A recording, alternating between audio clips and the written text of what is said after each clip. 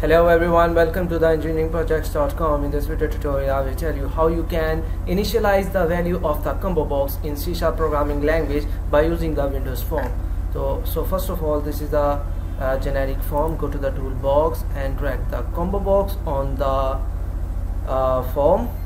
So where is the ComboBox? I will search that here as combo and drag that box at here.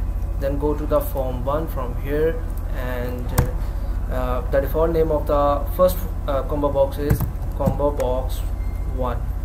Okay, so now I will add items in the ComboBox 1 as dot items,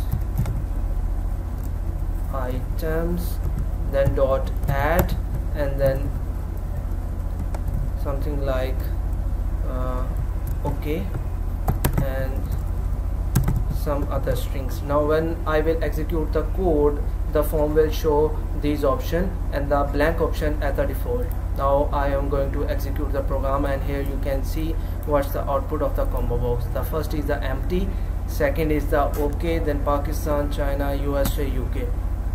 So by this you can create your own date, time, date of birth, and any kind of age type of ComboBox from which you can get the multiple or the selective input from the user which you want to add. For example, in every social media you have seen that there are the date of birth and the son of and the year of the day birth.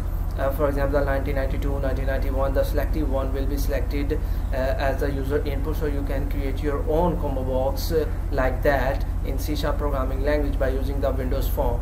Thank you.